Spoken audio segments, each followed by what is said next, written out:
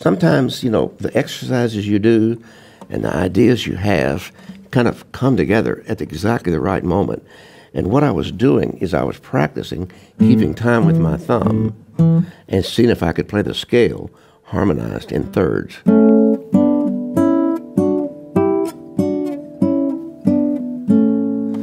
And I just wanted to see if I could do it.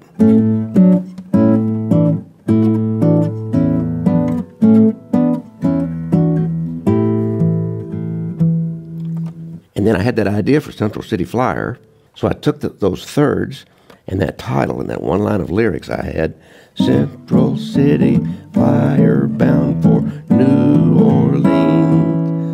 And so that's kind of where the melody got started. And then I just let the melody unfold by doing like call and response and answer and letting the melody just go where it wanted to go. And then when I got to the end of that melody, this little thing here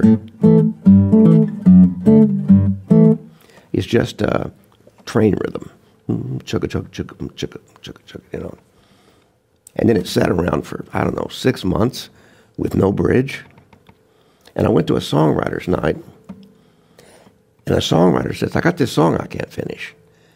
And he did the verse and the chorus, and then he stopped. And then he pulled out his pad and his paper, and he said, thanks, guys. According to him, we had given him an idea just by him playing what he had so far. So I played Central City Flyer, half of it that night.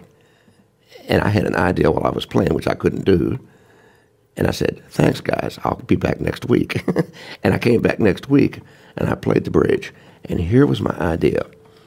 I thought about the old black and white movies where the train travels across the country.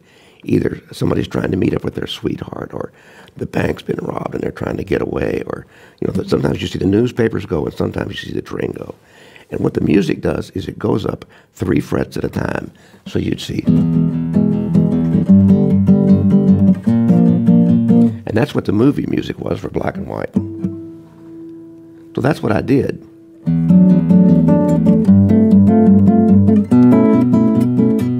And that's where the bridge to Central City Flyer comes from.